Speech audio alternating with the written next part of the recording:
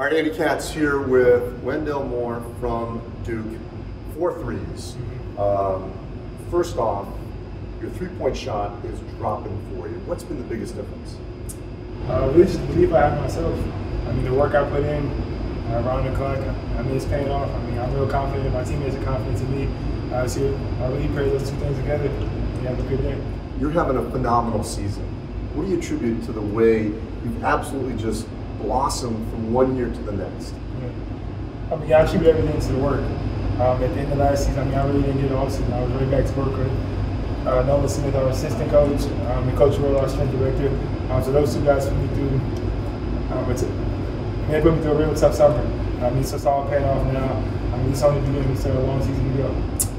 So Coach K was just talking about how he's amazed you're even out here this game after what happened 48 hours ago in Clemson. First of all, how are you feeling? I'm real sore, though, bumps and bruises here and there. I mean, other than that, I'm good. I mean, if I can go on and play. What was the treatment like? Ice tubs, hot tubs, chiropractic work, a lot of it. Really anything I can do, really just loosen up my body, I just do that. So you made a classy statement in there, you know, hard, dirty, whatever, you've moved on, Dave Collins apologized. But for those of us that watched it, I mean, it was the scariest thing I've seen in a long time. I'm curious, have you seen it? Yeah, I watched it once. I mean, I really don't want to watch it again. I mean, at the same time, I mean, it was really scary for me as well. I mean, so yeah, I watched it one time and I'm just leave it at that.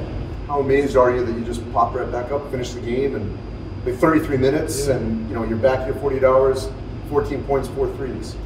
Yeah, I mean, my mom always told me, I mean, if I can play, then I got to get up. And so I knew, really right away I was going to get him. I was going to finish the game. I mean, I really owe it to my brothers, I owe it to my team.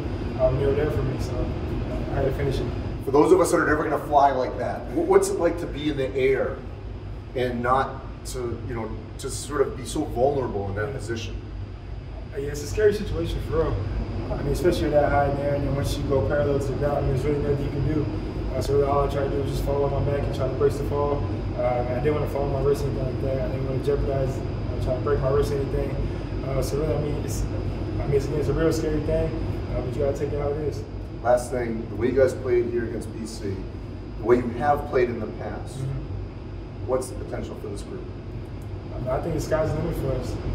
I mean, all our guys are getting better every game. You got AJ coming along, being the top 10 pick this year. Obviously, Apollo being Apollo. You got Big Mark, Trevor, and Jimmy coming on. You got Theo coming off the bench. Even Bay Jones is playing well. So you got a good 8, 9, 10 man rotation. We're proud of those today. I think we're a real special team.